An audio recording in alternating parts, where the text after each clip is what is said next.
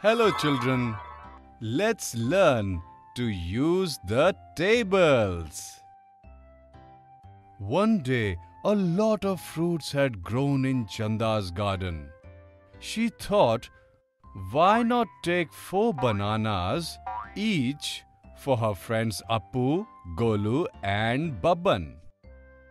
Children, can you tell how many bananas should Chanda take?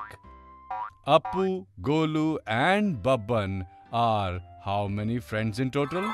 3. Now, how many bananas are to be taken for each friend? 4. Chanda has to take 4 bananas each for 3 friends. We can write it like this: 3 times 4 bananas.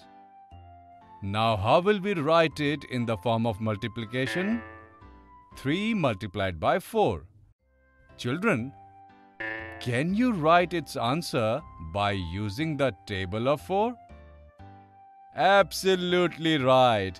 Chanda will have to take 12 bananas for her 3 friends. Chanda filled 12 bananas in a basket and she started walking in her garden.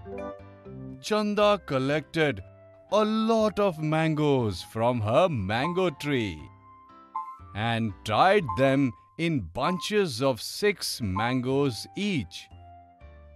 Chanda now has 8 such bunches. Can you tell how many mangoes has Chanda collected in total?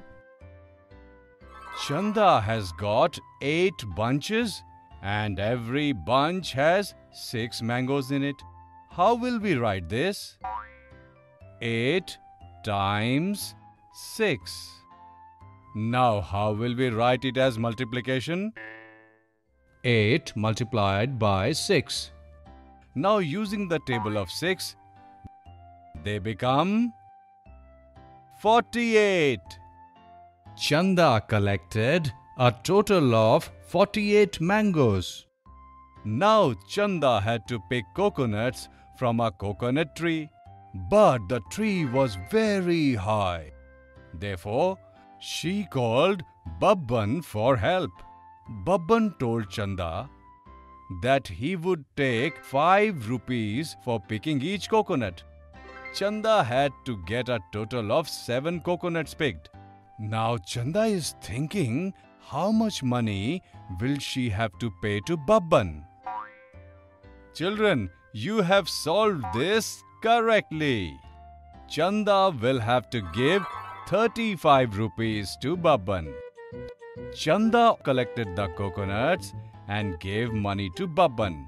Now both of them went to rest under a tree.